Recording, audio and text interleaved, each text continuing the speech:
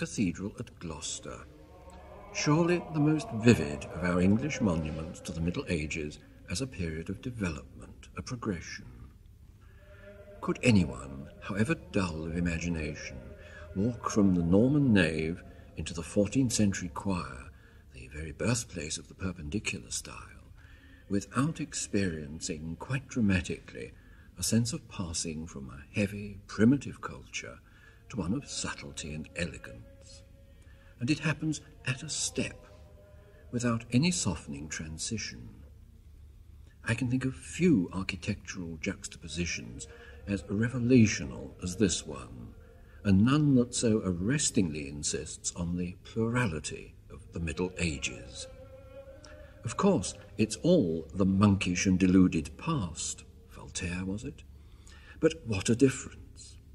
In the Norman conception of church building, and Gloucester's is well-finished Norman, there's still the gloom and mystery of the cave.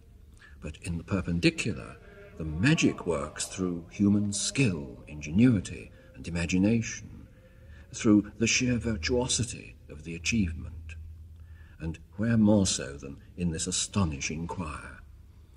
The light upward leap of 92 feet, the intricacy of the vault, the vastness of the Cressy window, it's all here. And yet, so far as is known, the only trial run the building team had was in the south transept. Later came the cloisters, the tower, and the Lady Chapel, all Perpendicular. The tower of cool grey stone, without any reddishness, is surely the most finely wrought of all such towers. No wonder that Gloucester Cathedral has been named among the 6 most beautiful buildings in Europe. Monkish, did I say? Most certainly. There was no bishop here, and therefore no cathedral, until after the monastery was suppressed in 1540, when a new diocese was created from a part of the immense Worcester diocese. Before that, this building was a Benedictine abbey church. The monastery was substantial, the church alone tells us that, though hardly as important as the one at Worcester. Around 1300, under an abbot who knew the value of the woolen trade, there were some 10,000 sheep on the monastic manors, clearly a large-scale enterprise. And yet there were repeated financial crises, partly perhaps because of a succession of disastrous fires. True, one reads of fires in all monastic histories, but Gloucester seems to have been particularly hard hit. In 1242, the church was made less vulnerable by giving the nave its stone-ribbed vault. Previously, the roof was of timber and thatch. But fires continued to work havoc among the domestic buildings. Perhaps, too, the building ambitions of some of the later abbots were simply beyond their means. From this point of view, the events that followed the murder of the deposed Edward II at Berkeley Castle, some 15 miles to the southwest, in 1327, are of special interest. It appears that 3 other monasteries, fearful of Queen Isabella and her lover, Roger Mortimer, refused to accept Edward's body. And yet the Abbot of Gloucester not only accepted, but made a great show. A calculated move, was it? A piece of opportunism? I think the answer has to be yes, for the next thing we hear of is Edward depicted as a holy martyr and pilgrims flocking to his tomb. For about 40 years, Gloucester cornered the pilgrim trade of the whole of the West Midlands. This certainly transformed the finances. Indeed, it built the Perpendicular choir. Yes, that miraculous birth of the ultimate phase in English Gothic was made possible by a cynical fostering of popular superstition. Are we to say, then, that the end justified the means, that the exaltation of later generations has outweighed the exploitation of pilgrims? I throw these questions to the moralist aesthetes, and turn now to the music. Gloucester in the Middle Ages wasn't the great musical centre that Worcester was, nor did it have any notable musicians in the later 16th century. The first recorded organist is one Robert Lichfield, who seems to have been appointed in the early 1560s, but he's a shadowy figure, and so are his successors.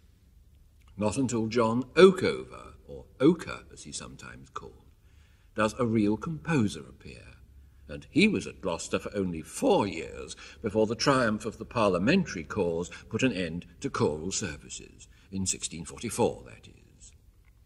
The city of Gloucester was as staunchly for Parliament as Worcester was for the king, and we learn that Okeover himself was very well affected to the Parliament having been in arms for them, which may explain his departure from Gloucester at the Restoration. He wrote fantasies for viols and other secular music, as well as church music. In this a cappella setting of words from the Collect for the 21st Sunday after Trinity, Grant we beseech thee, he gives prominence to the use of false relations, very much in the old tradition. There are 4 parts.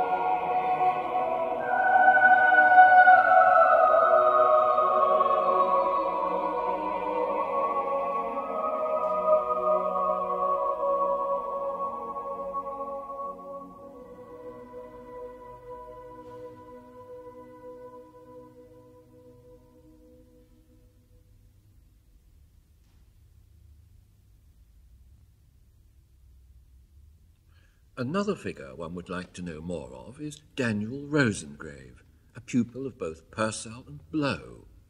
He's mentioned today, if at all, as the father of Thomas Roseingrave, the first organist of St. George's, Hanover Square, and a musician noted for his independence. Daniel came to Gloucester as organist in 1679, quite early in his career.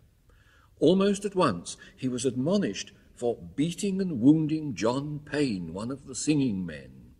He stayed for about 2 years, going on to Winchester, Salisbury, and finally Dublin. Here now, to a chant by Roseingrave is Psalm 70, which appropriately, or ironically perhaps, includes the words, let them be turned backward and put to confusion that wish me evil.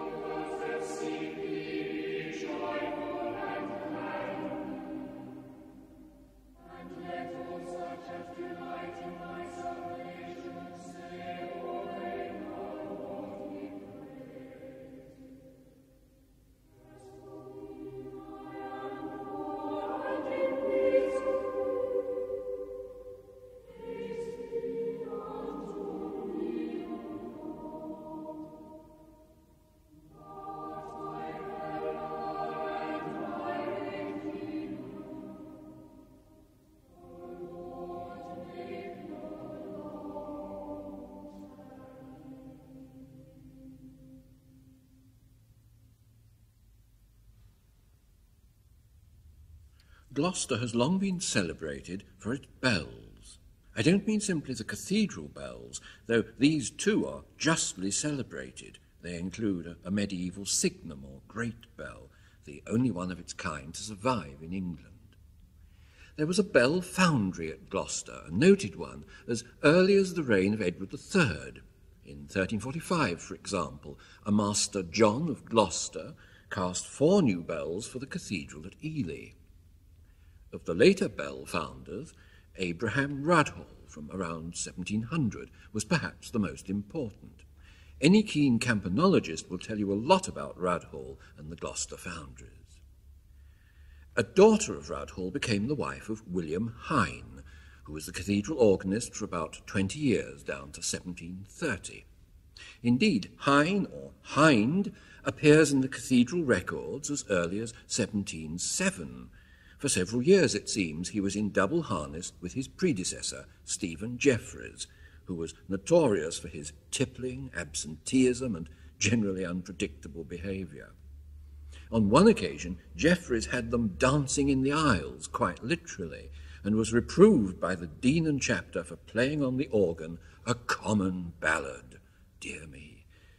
Hine, a pupil of Jeremiah Clarke, incidentally, was a much more dependable character. Rather dull, too, if the morning service known as Hall and Hine in E-flat is any guide.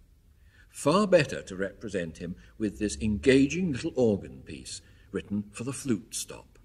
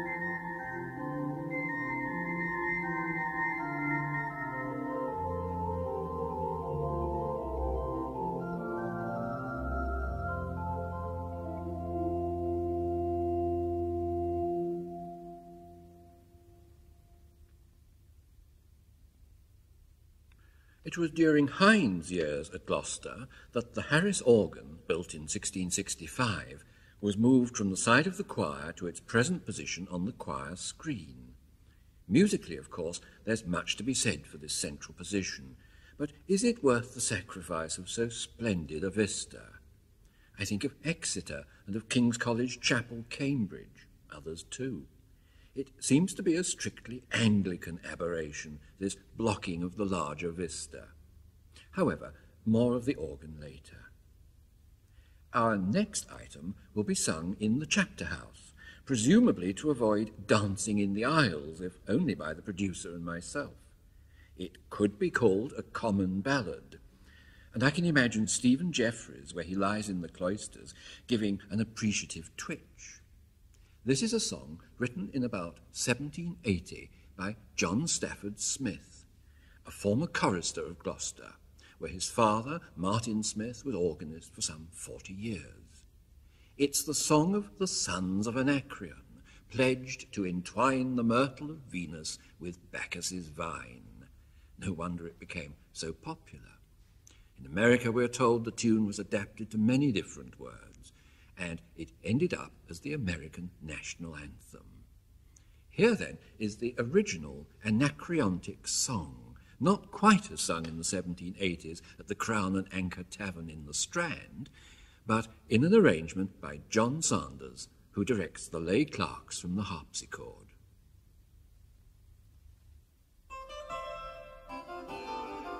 Anacreon in heaven, where he sat in glory, a few sons of harmony sent a petition that he their inspirer and patron would be. When this answer arrived from the jolly old priest, voice, fiddle, and flute no longer be mute. I lend you my name and inspire you to good. And besides, I'll instruct you like me to entwine the myrtle of Venus with Bacchus's vine. And besides, I'll instruct you like me to entwine the myrtle of Venus with Bacchus's vine.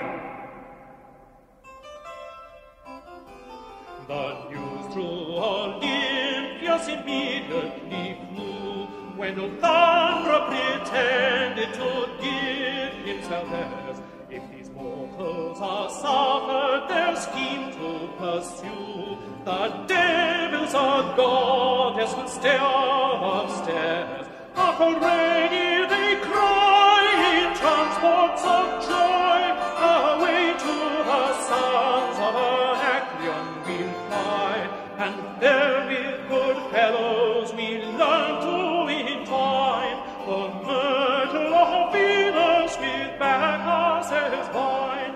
And there with good fellows we learn to entwine the myrtle of Venus with Bacchus's vine.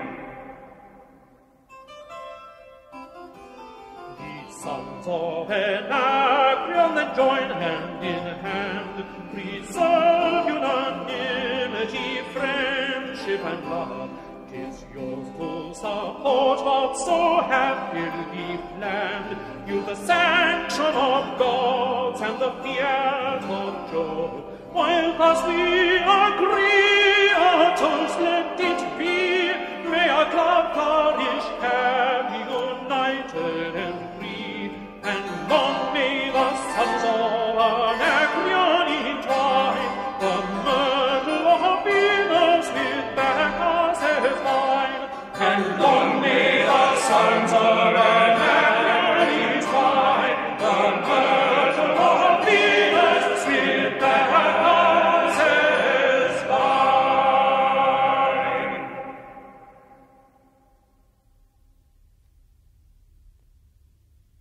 Back now into the 14th century choir, and forward nearly 100 years to Samuel Sebastian Wesley, who is easily the most notable creative musician to have been organist and master of the choristers at Gloucester. A national figure, Wesley did much to raise the standard of Victorian cathedral music, both in performance and in the music itself. He was a vigorous protagonist of the Bach revival and introduced the St. Matthew Passion to the Three Choirs Festival, that was at Gloucester in 1871. He spent the last 11 years of his life at Gloucester, having previously been organist at Hereford, we'll be meeting him again there, at Exeter, Leeds Parish Church and Winchester. We're going to hear two of Wesley's compositions. First, an anthem for Christmas, Blessed be the Lord God of Israel, a setting of biblical words, some of which are very familiar.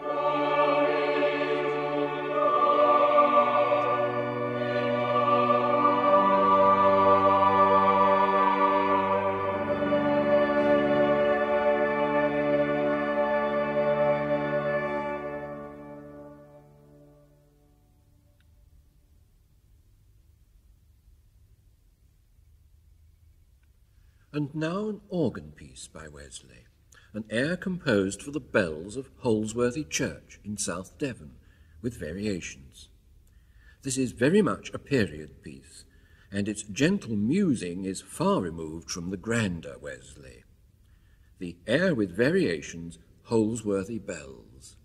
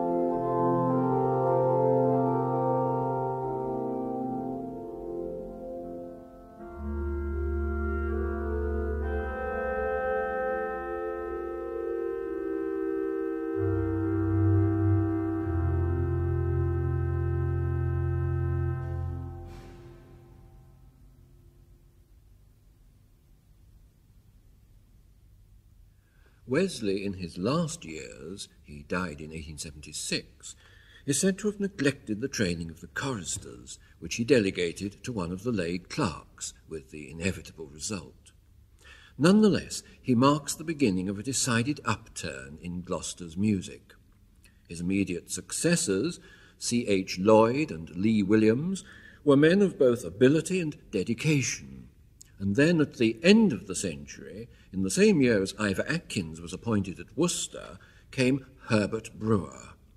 From all accounts, Brewer was as fine an organist as Wesley and a much better conductor. We've chosen to remember him through two of his pupil assistants, one of them being the next Gloucester organist, Herbert Sumsion, more of him in a moment, and the other the composer, Herbert Howells.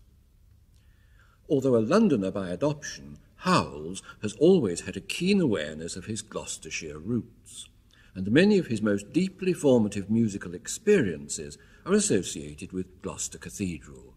For example, the first performance of Vaughan Williams's Tallis Fantasia at the Three Choirs Festival of 1910, which he remembers vividly. That particular experience may well be reflected in the opening phrase, it's the basic musical idea, of the Magnificat that Howells wrote for this cathedral in 1946. Among the music chosen for this programme, here, surely, are the qualities of texture most at one with the radiance of Gloucester's Perpendicular. It's largely a matter of finely drawn melodic lines and luminous dissonances. The Gloucester Magnificat by Herbert Howells.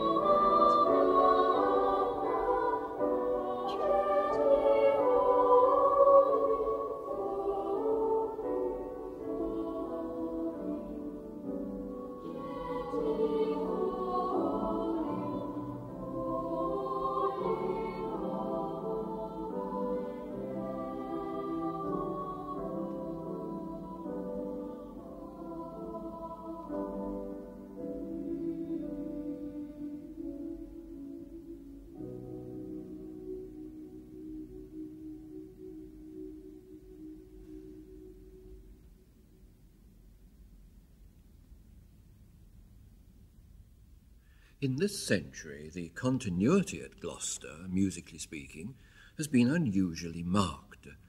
Just as Brewer was succeeded by a former pupil, so was Sumsion by one of his former sub-organists. That was in 1967, when John Sanders returned after 4 years as organist at Chester. Among his achievements is the extensively rebuilt organ, the brightness and incisiveness of which is well displayed in Sanders's own Festival Te Deum, a lively, Waltonish, Brittonish setting, nicely judged for a resonant acoustic. This will be followed by a plain song recessional.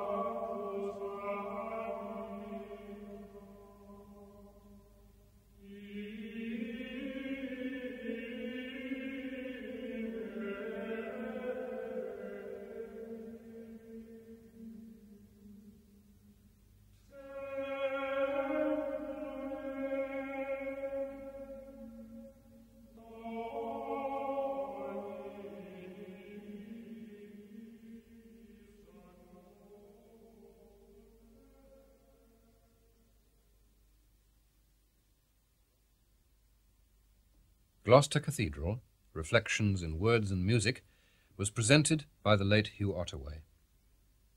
The opening and closing plain chant, Ecce tabernaculum Dei cum hominibus, was taken from the Gloucester Antiphoner. The other music heard in programme order was Grant, We Beseech Thee by John Okeover, verses from Psalm 70 to a chant by Daniel Roseingrave, a flute piece by William Hine, played on the organ by John Sanders, the Anacreontic hymn by John Stafford Smith, and the anthem Blessed be the Lord God of Israel by Samuel Sebastian Wesley. Then we heard another work by Wesley, played on the organ by John Sanders, called Holsworthy Bells. This was followed by Herbert Howells' Gloucester Magnificat and a carol by Herbert Sumsion. The programme ended with the festival Te Deum by John Sanders. It was recorded in 1977 with the Gloucester Cathedral Choir, accompanied by the assistant organist Andrew Millington, and was directed by John Sanders and produced by Gillian White of BBC Birmingham.